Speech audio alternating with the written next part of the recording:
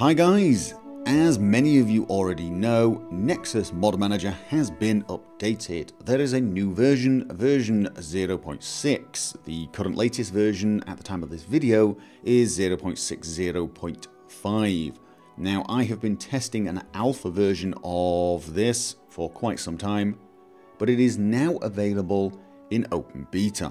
I am currently testing out the latest version because I am going to be making a whole new tutorial or series of tutorials for this latest version of Nexus Mod Manager, but I thought I would take this chance to discuss with you whether or not I feel you should make this leap, whether you should upgrade to the latest version.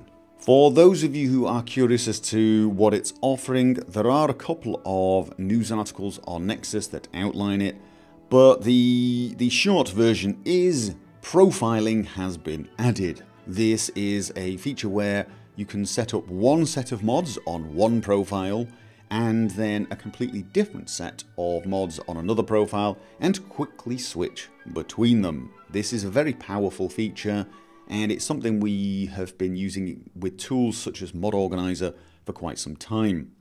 This is the reason Nexus Mod Manager has been rebuilt and the new version released. It handles modding completely differently from now on, and it has added this option, profiling, to every single game it supports. This is a major leap forward, and it was sort of an essential step for Nexus Mod Manager to take, and it has taken it. Now, I am not going to discuss the specifics of profiling in this video. I am going to leave that to the tutorials and to a special video I'm planning on making where I'm going to compare the profiling in Nexus Mod Manager with Mod Organizer and show the pros and cons of both.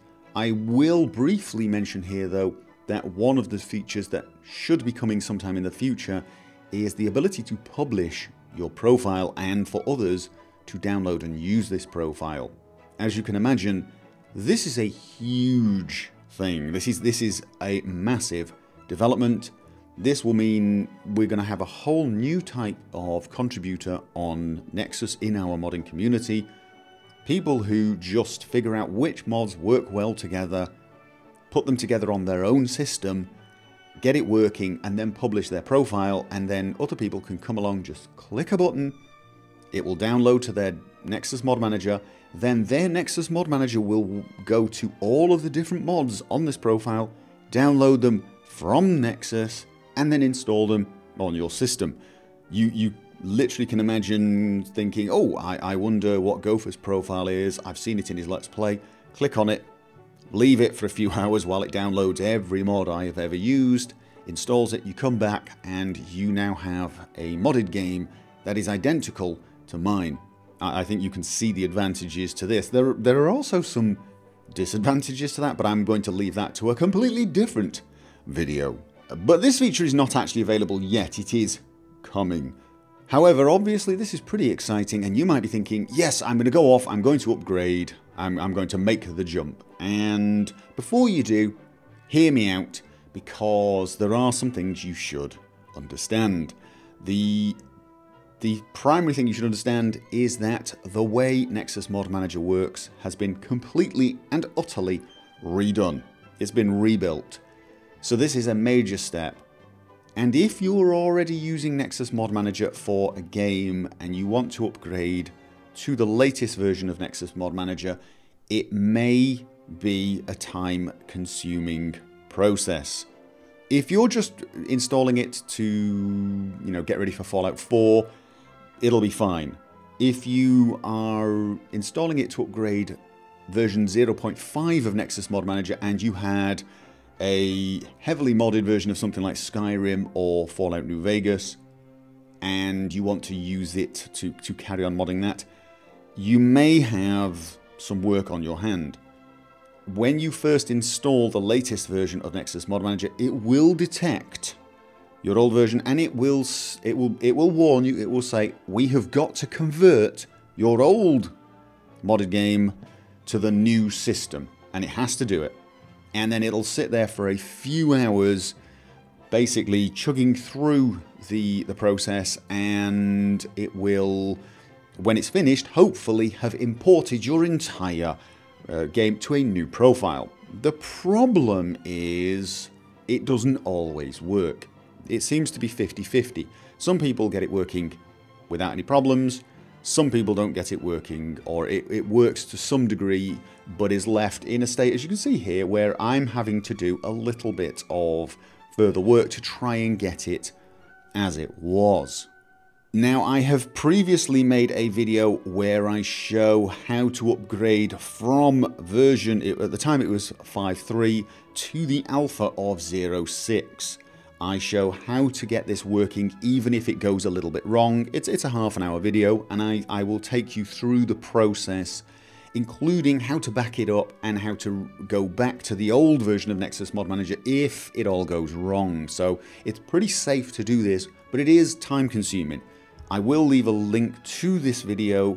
As far as I can see, it still seems relevant if you're going to be making this leap. You may find when you make this conversion, it works just fine and you don't have to do anything except a few pop-ups will come up and say, you know, when a mod has an installer, you will have to choose which options you want. But it may be the case where you'll find some files are missing or it's not quite installed correctly. I had some issues with, say, the Darnified files, Project Nevada, and I've had to do a bit of manual tweaking to get it working again. See this video if you want to see me go through the process in great detail. Now, I cannot tell you why some people are having problems, but I'm going to take a guess.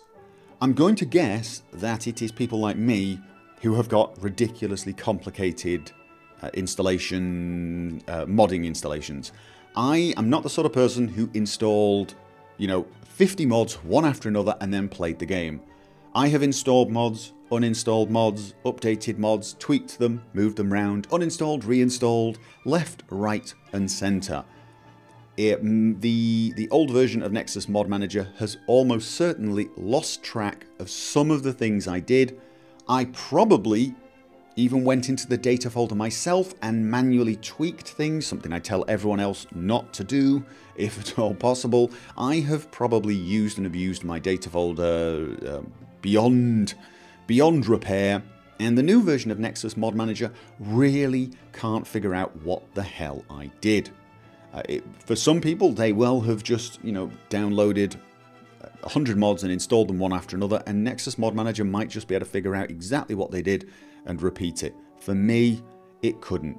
And this is not really Nexus Mod Manager's fault, it's just a simple fact that the old system was not good enough at tracking what I did. The new system should be. I mean, that's part of the reason the whole tool has been redone.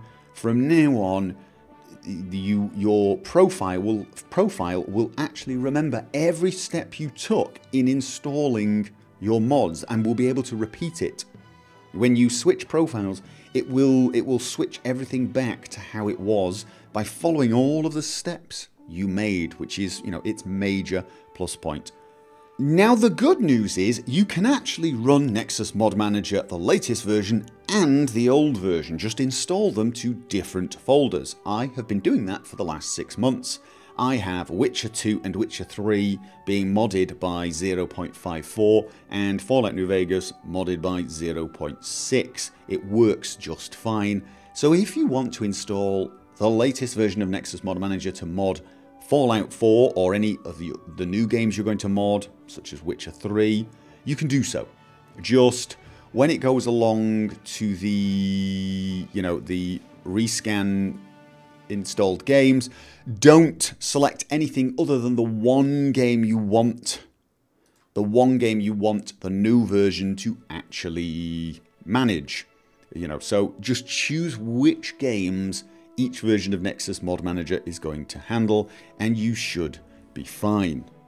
The downside to this is only one version will be linked to the Nexus page, so when you click download with Manager, it will open one version of Nexus Mod Manager. So I have Witcher 3, Witcher 2 connected to my v0.54 Nexus Mod Manager, and when I click those, it opens Nexus Mod Manager, the correct version. But for Fallout mods, I have to download them by hand and add them by hand. That is the downside of doing that. However, there is one other option. You don't have to use both tools. You don't have to use the import tool. There is another option, and it is by far the safer option, and to some degree it may even be the least time-consuming option. And that is uninstall all of your mods. Just uninstall absolutely every single one of them. You don't have to delete them, just uninstall them. Then upgrade to the latest version of Nexus Mod Manager.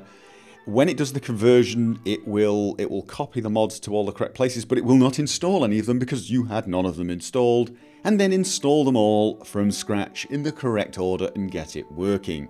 Obviously that will take several hours. It may actually not be that much longer than if you follow the process to do the conversion and have to fix things. And it is simpler. So that's going to be another option for those of you who really want to convert your old games to the new Mod Manager. So there you go. I wish I had better news for you. I wish I could tell you this process was absolutely simple, but I can't tell you that for sure. It might be. You might install it and all of your modded games might get converted to the new system without any problems whatsoever, but it might not. Again, I will leave a link to the earlier video I did where I show you exactly how to convert and how to make sure everything is working. It is, 30 minutes long. Feel free to use that if you want, help getting it across. Good luck with the process. I hope it goes well for you, and I hope you manage to make the leap, because as I said, it does look very exciting. I will be making a video in the near future where I discuss the advantages of the new profiling system and how it compares to something like Mod Organizer. And of course, I am planning on making either one big tutorial or a series of tutorials showing Nexus Mod Manager for, people who are very, very new to modding. Obviously, this is going to be quite useful for people who join us with the launch of Fallout 4. So, expect quite a few Nexus Mod Manager related videos in the near future. And with that, I will once again wish you good luck, and I'll see you soon.